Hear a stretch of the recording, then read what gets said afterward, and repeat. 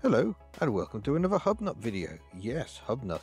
I'm working on my Daihatsu Sirion today, but we got some sound issues due to a very noisy generator. So I'll spare you that and talk over it instead. We've got a handbrake issue. This side, very badly adjusted. It's not working very well. Off with a wheel trim.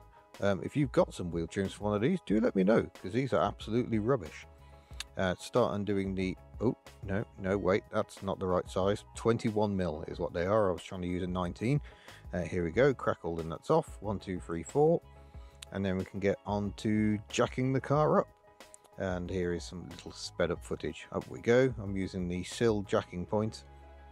And then I'm going to grab an axle stand, put it under the shock tower, I think it was, and lower the car down, which is why the wheel goes back up into the arch. I'm now going to put the handbrake on. Here we go, zip, and yeah, that does seem to be holding at least, but now I'm going to pull it 3 clicks, which is what the UK MOT requires. Oh, that would seem not very good at all. So it's off with the wheel. Could use a whizzy gun from the start, but I always like to undo them by hand. There goes the wheel. Now we can remove the center cap, just prise that off. There's a split pin here for the Hubnut. Yay, Hubnut. So we'll just wrangle that out of there.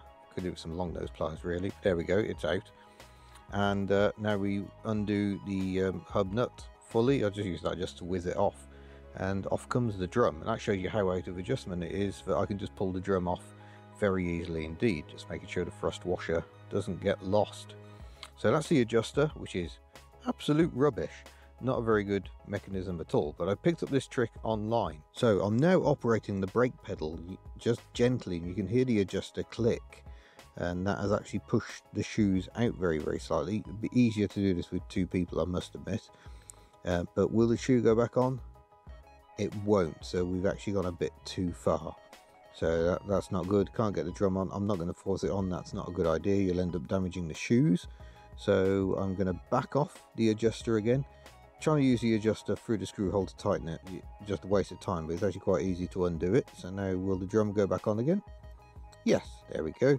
But as you can see, no resistance at all. So off with the drum again, and this time I'm going to use a slightly different technique. I'm going to lean in through the passenger door and just put my hand on the brake pedal until I hear the little clicks. About 3 or 4 clicks is what you want really.